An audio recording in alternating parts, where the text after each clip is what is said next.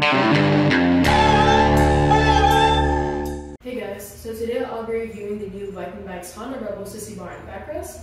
I'll be putting it on my Honda Rebel 300 2021, mainly to carry cargo for me, but you can also use it for something for your passengers to rest on.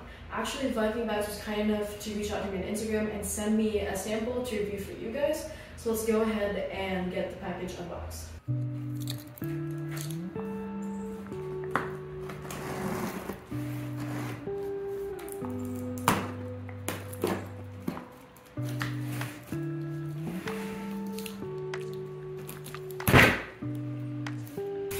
So as I mentioned, this was generously sent to me by VikingBags. It arrived really quick and it was packaged really well. And here I'm holding the bracket. You can see that it is a matte black color and it's very sturdy. So I'm opening up the second one. The package does come with two, one to attach to your left side, one to attach to your right side.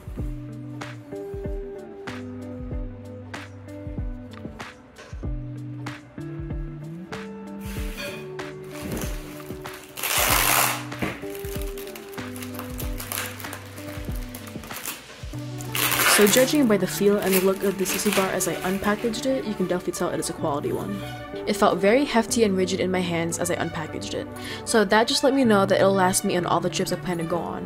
And it also comes with a backrest if you'd like to put that on. You can screw it on and unscrew it if you'd like to remove it. I'll most likely be unscrewing mine as I don't plan to have a passenger on my bike, but if you do, then that would be a good option for you. The package also came with its designated hardware, and I'll be explaining shortly which ones to use and how to use them. So this is what the Sissy bar looked like when it was installed. It was a very straightforward and easy installation. Just takes a bit of time, some patience, and some elbow grease. So what you do is you make sure you have the right brackets from each side. They curve inwards so you can tell which side is which. And then you take the spacer, you put it between your fender and the bracket, and you take the longer screws and you attach the bracket to your fender.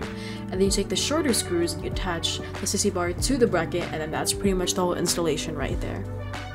Something that I do recommend you keep in mind while you install this is that these screws right here that are attached to your fender are very hard to get out. So make sure you have good leverage, and once you hear that loud pop, then you know that you can unscrew it since you've loosened the screw.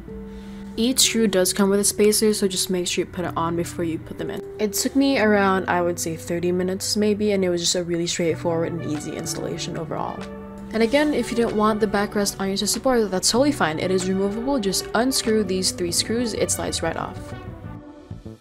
So how I personally ended up using my new VikingBags Honda Rebel Sissy bar was by removing the backrest and attaching a cargo holding bracket beneath. This allows me to carry my things using bungee cords and a cargo net. I also happened to relocate my VikingBags tool bag to behind the Sissy bar, as you can see here. I would definitely say that the VikingBags Honda Rebel Sissy bar is a great investment if you're looking for a Sissy bar for your Rebel, whether you use it for cargo, passengers, or both. It blends in with the Rebel's slick aesthetics so much to the point where it feels like it had always been there.